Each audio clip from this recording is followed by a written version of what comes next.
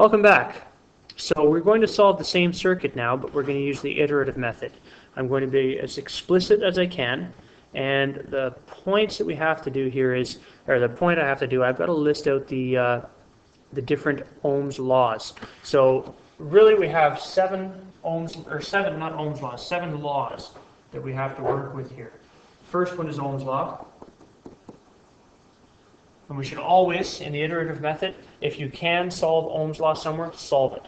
Okay, it's the easiest one to use, easiest one to solve. So we start there. If you can't solve Ohm's law, the next step is current in series, which is equal in all points in the series. Okay. The second one, VP, voltage in parallel, always the same in the entire stream. So voltage in parallel. So that's the next one. A little box around that, so we keep it separate. The next set are all the ones where they add up, just directly add up. So let's do series first, resistance in series. So the resistors in series, the resistances add up, and voltages in series follow the same law. And finally, currents in parallel.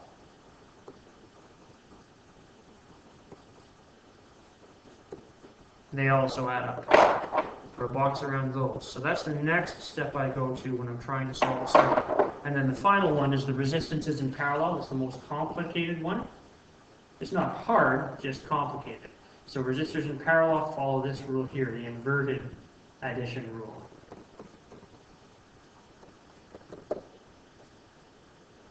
Make that a 2. Okay, so this is the order we go in. If we can solve Ohm's law, we do. If we can't solve Ohm's law, then we try the easy Kirchhoff's laws. If we solve those, then we come back to Ohm's law and try again. If we get a new number, anytime you get a new number, check Ohm's law and start at the beginning of the chart. If it doesn't work, we try RS, or the 3 addition laws. And if that's successful, back we go to Ohm's law. If it's not successful, if it doesn't get us what we need, then we go to the resistances in parallel. That's the route we're going to take to solve this circuit this time. And I'm going to have to erase stuff, so pause. As soon as you see me start erasing, pause or rewind and look at it and make sure you understand what I have done. So first thing I'm going to do is I'm actually going to write in the given values here, just to save us a little bit of time later on. 90 volts is the total voltage. R1 is 18 ohms. R2 is 12 ohms. R3 is 18 ohms, and R4 is 9 ohms. So we really only have 4, 5, 6, 7, 8, 9, 10 items to fill in. I know, only, he says. So let's do our check. I'm going to erase these arrows because I'm going to use arrows to talk about this as I go. Step 1, can I solve Ohm's law anywhere? Well, there's no point on here where for a specific point I have 2 of the 3 values in Ohm's law, so I cannot get a value using Ohm's law. So I'm going to move forward. Can I use current everywhere? Obviously not, I don't have any currents. Can I use voltage everywhere in parallel? Yes, I can, because I have 2 streams in parallel with the total of 90 volts. So I know that I have 90 volts coming in here, and I have 90 volts coming in here.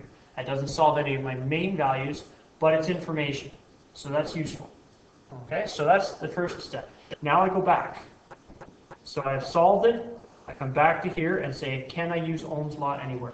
Well, I don't know the total resistance in the first stream because it's parallel. I haven't calculated that. I don't know the total resistance in the second stream, and I have no currents. So I'm not ready there yet. So I'm going to go a little further. So let's pretend red means no. I can't use this law, so I'll try these ones. Can I do resistances in series? Well, yeah, I can do a resistance in series. On this second stream here, let's call this stream B, and we'll call the other one A. On the second stream, I can add the resistances. 18 plus 12 is going to give me 30 ohms here. So I have 30 ohms across that. Now I have 30 ohms across here and 90 volts. I can get the current here. So I'm going back to Ohm's law. I successfully got a value. I go back to Ohm's law, and I can use Ohm's law.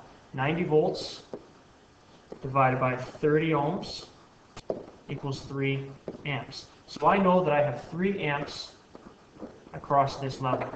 So that's Ohm's law being used after I have calculated another value. Now see how I'm getting values faster on this one? That's okay. It helps. It's nice to do. So now I have 3 amps across this stream.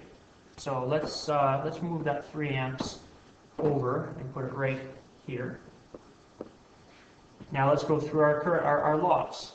Can I do the current in series? Yes, because I have 3 amps going through this series on the bottom, which means I have 3 amps here and 3 amps here.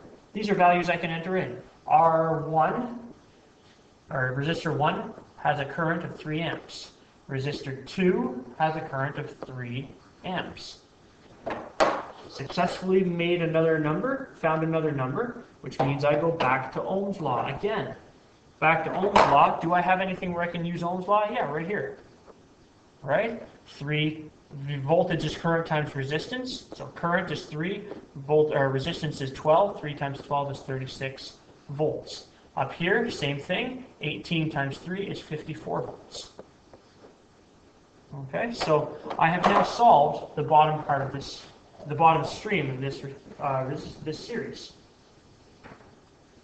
Now, my next step, well, solutions, always start at Ohm's law. I don't have any options for Ohm's law to fill anything new in. I'm done with this bottom half, okay? But I've got to do the top half. Now I have 90 volts coming in, so let's start with Ohm's law and work our way down. It's a parallel stream, so I'll just skip straight to the first parallel thing. Oh, look at that. Voltages are equal in parallel. That means this voltage and this voltage are equal to this voltage here. So we've got 90 volts here, and we have 90 volts here. So let's write those numbers in. For V3, we have 90 volts, and for V4, we have 90 volts. What does that mean? Always go ohm, always go back and check. We have 90 volts and 9 ohms in resistor 4 gives us a current of 10 amps. 90 volts and 18 ohms, 90 divided by 18 is 5, so we get a current of 5 amps. And we can always check this. 5 amps here, 10 amps here, and 5 amps here adds up to 15. Okay, we will have to check that later on. We haven't actually worked out the total resistance of stream A yet. So we might have to do that later on and check our numbers. But right now, let's just be confident that the iterative method is doing what it's supposed to do. So now we have, let's write some numbers back in here because we haven't figured out our totals yet. Total current, total resistance. So we have 3 amps and 90 volts on this one and a total resistance of 30 ohms. And up here we have 90 volts and that's all we know at the moment. No, we don't. Because we have, what do we have? I3 is 10 amps, no, 5 amps, and I4 is 10 amps. So let's work our way from there, all right? Starting with Ohm's law, work our way down. Voltages in parallel, we've already taken care of that, okay? Resistances in series, voltages in series, well, we're working with a parallel circuit there to get the information we need. Current in parallel. 10 amps, 5 amps, that adds up to 15 amps. So we've got 15 amps here, and we have 3 amps here. Now, we've got 15 amps. Can we use Ohm's law? Yeah. 90 volts, 15 amps is going to give us 6 ohms. Okay, and that might come in handy at some point. But 15 amps is useful because now we come back, start with Ohm's law, we did it. Voltages and currents, series and parallel, not any use. If we come down here, we have 2 currents in parallel right there. So we could say 3 amps plus 15 amps is 18 amps, which gives us a total current of 18 amps in the circuit. Always go ohm. We have a voltage and a current. We can figure out a resistance. 90 divided by 18 is 5 ohms. We've now solved our circuit. And again, I always say you should check to make sure that these numbers work out.